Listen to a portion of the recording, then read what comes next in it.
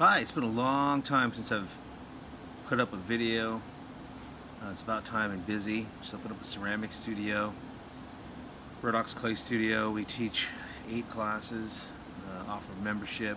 It's in Northern California, Concord, California. But it's due. I'm firing a kiln right now. It's taking a little while. There's nobody in the studio, so I get a chance to film something, and I also got some plates that I demoed a while back. I'm going to trim them, so this video is about trimming a plate. First, I want to just briefly talk about plates a little bit, like about the foot. What type of foot are you going to put in there? This is a nice deep foot. You can hang on to it for glazing, or just a nice foot.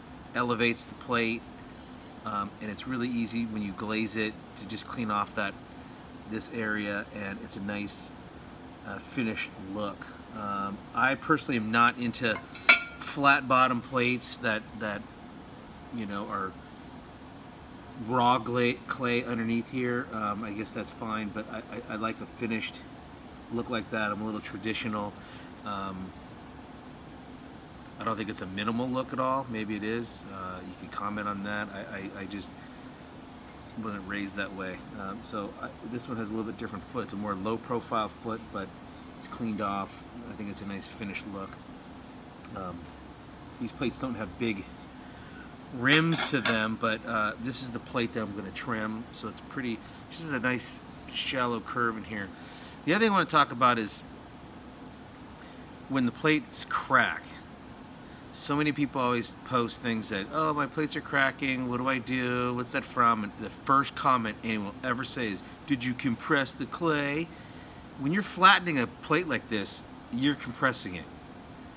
It's usually from throwing with too much water, taking too much time to get it centered, and so therefore you're wearing away all the fine particles, all the ball clay, and the smaller stuff that holds the bigger particles together.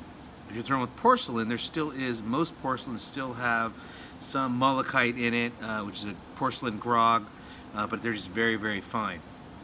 What it really comes down to is drying. Anybody knows when you get plates that crack, it's because you're drying them too fast.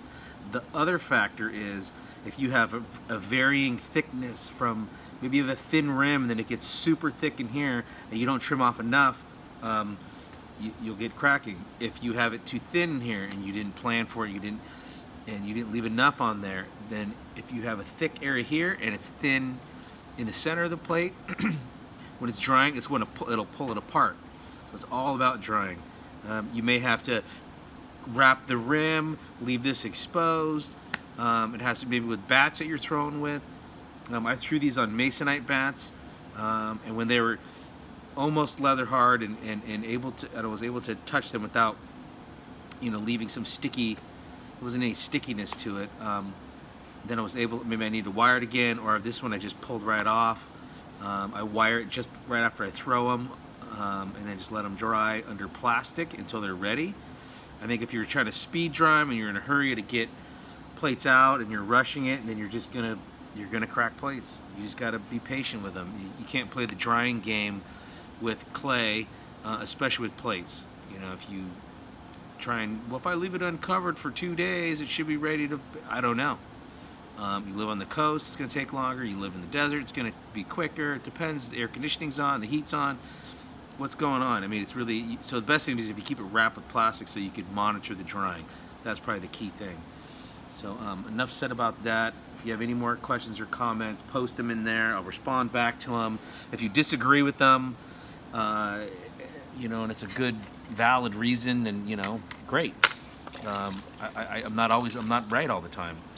But in my experience, that's what I've found. And my experience is firing thousands and thousands of pots for people at schools, junior colleges, art centers, all the places I've ever worked.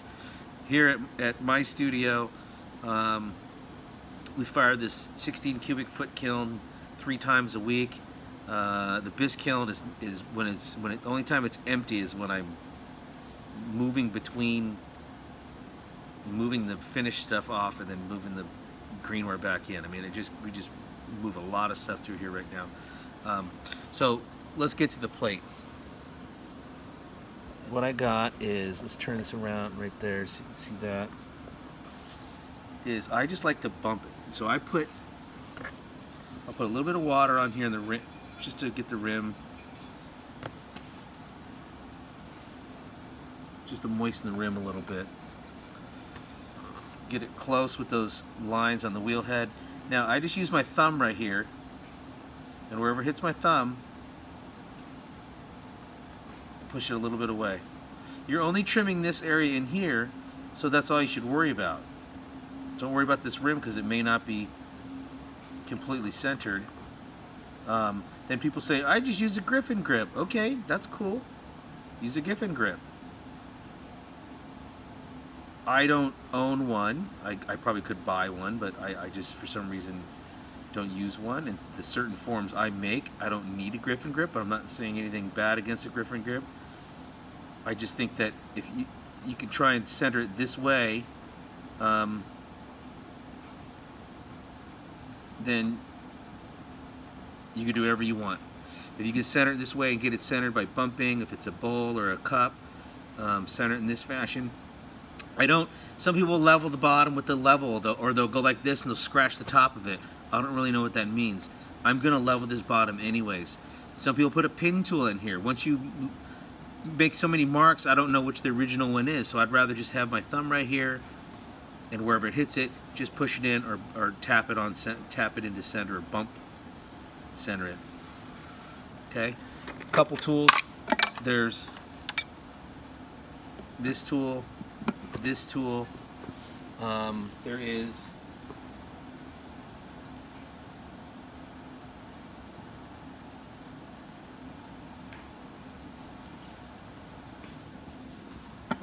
sorry, I just ran off for a second. There's this tool. I don't use this one that often. This one I want to use this one. I want to use these two. For some reason I just don't practice with them enough. We have them here at the studio. We sell these. We sell these. I don't sell these. These are Dolan stuff's hard to come by. There's long order time. But I'm going to use this one. This is a Dolan. I want to say it's like an M something. I can't remember the name. Anyways, it's like a small hair trimming tool.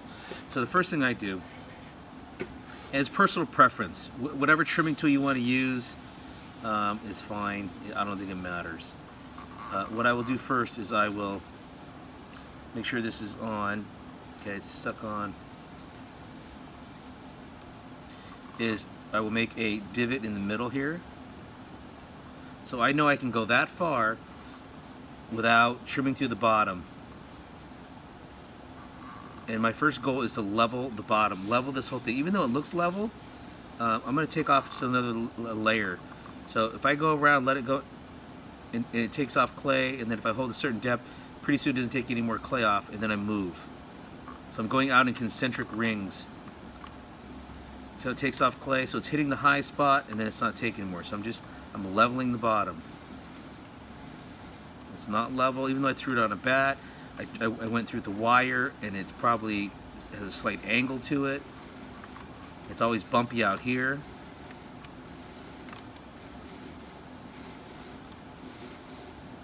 So see how it's taking clay, and when it doesn't take clay anymore, I know I've leveled, and I'll move and lift up the trimming tool. Now, once you get better at doing it, you can just go, just power into it and go all the way across. But if in the beginning and you're not making enough plates, you don't have the confidence to do that. So go in the concentric rings. And then now I'll use the broad side of the trimming tool to take away those finer lines that I make. Now I will kind of scribe the outside where I want my foot to be, the outside of my foot, and the inside of my foot. The diameter of the foot, or the width of the foot, is relating to the thickness of the rim. If this is too fat and this is skinny, it just doesn't look balanced, and vice versa. If this is too skinny and this is fat, it just looks weird. So get them close. And these are just a starting point, and you could make alterations in however you like, whatever visual aesthetics you have for a foot. I'm going to take away all this in here and this little part out here. I'm going to start out here first. I'll just go out here and I'll take this. Same thing as I did when I was leveling the bottom is I'm going to go in with the tool, and wherever it hits it, I'm going to hold. Once it takes off that depth, and then pretty soon it doesn't take anything else off, then I can move.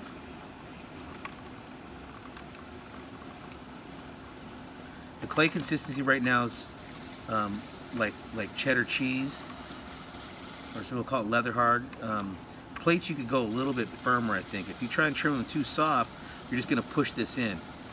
Biggest mistake I see people making is they trim too soft. You got to catch it when it's the right stage. But if you're going to err on anything, maybe a little bit firmer than leather hard, you get away with it. After that, when it's bone dry, or it's between bone dry and a little bit past leather hard, and it starts to come off like in powdery, you know, smaller chunks, just basically powders flying off it. That's too dry. You're better off just making another one. People don't like that.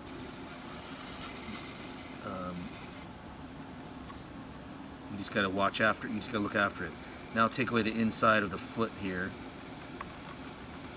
And this one I'm gonna go across.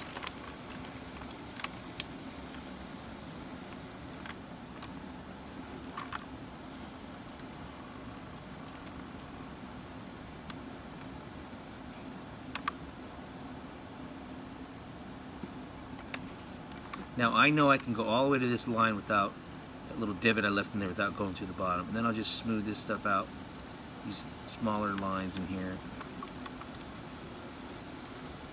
You just kind of repeat it. I'm pretty much done out here. Now I'll just work on this. Now here's the other question that comes up. People always go, how far do I know to trim without going to the bottom? And there's so many things people do. People go, oh, just tap it. Well, what's the sound? People go, oh, it makes a thud sound. Well, what thud are we talking about? I think you're going to get a different resonance of sound with different clay bodies. Moisture content, if you're trimming a little bit wetter, drier, it's going to sound different. So I don't know what that sound is. You know, some people can, and then some people stick a pin through it that's cut, so it's like a push pin, and part of it's cut off, so you get a certain depth. I mean, you can stick it through, but now you got a hole in your plate. And not everything needs to be that same depth. It has to be a little thinner, a little. It just takes time. You have to. The more stuff you make, you get better at zeroing into it. You know, it's not an exact science. And even if I know the thickness of that, how do I know? And then I guess you could measure it and have little sticks to measure the depth so you can know how far to go. I mean, you could do that. There's nothing wrong with that at all. I'm lazy and I don't know how to do that. And I knew how to do it, I just don't want to do it. I think it's just easier to over time I could easily guess. Now for me, what I do is I just push on it. Now this one gives a little bit, so I can go a little bit further right in here, and it definitely I can go more here. And since I know how I threw the plate, this is a little thicker out here. I'm going to take this section down to where it's level with this. So it looks like there's this continuous curve, and the foot ring was just set on top of it. That's a classic trimming look or method or a framework which to shoot for. Once you can do that and you're throwing things to be trimmed in that fashion, then you can make it any way you want. It doesn't matter. You know, but I think you definitely have to throw and trim within some kind of parameter, or else it doesn't look right. It looks reckless. It looks unfinished. It looks unrefined. And I think those are things you just have to force yourself to do. Right now, I see a lot of people getting into ceramics. They want to take shortcuts, and I mean, I like to take shortcuts too, but there's certain things you just can't take shortcuts with. So what ends up happening, I think, sometimes is form is lost. And I think the argument sometimes is people will consider themselves as, you know, a minimalist, and they're minimally throwing, and I guess that's fine. You know, I see some Japanese stuff that's very minimal, but some of these Japanese master potters, they've been doing it for decades, you know, longer than most of us have been alive, and so I think they have every right to do it in that fashion. I think some of this basic stuff, get this basic stuff down, and then you can do whatever you want, and then you can you give yourself license to to make those pieces. Then again, the argument now is, who cares? And what does it matter? You just make this object, get it the way you want it, and that's that. You know, so I guess that's fine too. But I think if you want to become a well-rounded potter, and you want to be versatile, and you want to make a variety of shapes, and if you see something, you can emulate it. I think your basic throwing and trimming just is something that has to be mastered, or at least have a direction on which to go. So I'll press on it again. It's still firm here. It's still, I'm gonna take a little bit more here and then I'll be done. I know the video is running a little long, but I'm always worried about that. I know people get bored really fast. Or if you don't like something I say, they just turn it off, and people get offended really easy, and then they have weird comments. This clay that I'm using is a clay that is locally made by a company called East Bay Clay. This is a clay called Meath, M-E-A-T-H, and it's named after the county in which the gentleman that owns East Bay Clay, Mike Haney, that's where his grandmother's from, in Ireland. So most of his clays are named after places in Ireland where his family's from, or named after relatives. Like there's one clay that he has that's named after his grandmother. So good stuff. So this stuff is locally made in small batches, and it's just a really nice clay body. It's a white stoneware, has some grog in it, 48 mesh grog, but it's still pretty smooth despite the 48 mesh size grog in it. So now I'm pretty much done. The last thing I'll do is I'll just kind of round off these edges a little bit. Now I leveled the bottom for a couple reasons. One, I don't touch this foot ever again. What I see most people do is they just start trimming, and then they realize that the foot's not level, and they start working on the foot, and then pretty soon the foot is lower than the middle. I see a lot of the middles, and then people start to put like a inner ring so it doesn't sag. If you have your plate thrown with a nice curve in the middle, so you know, if I was to turn this upside down, it has a nice curve. Well, this one has a nice curve this way when it's upside down. If you have that slight curve in it, you don't have to worry about this sagging in. And this is just a 10-inch. This is probably 11 inches. It'll end up being like 10 1/4 dinner plate. So that's all you have to do. And it's not a big deal. So if you have to just throw more plates. You know, throw more plates. This was thrown with a little over 4 pounds of clay. It's almost, I think almost throw this thing maybe 11 3/4 or 12 to get it to be 10 1/2 inches roughly. It should be around there. There's a throwing weight guide that Lakeside Pottery puts out that's similar to the one Robin Hopper had, the late Robin Hopper. God, I shouldn't even say that, because what if...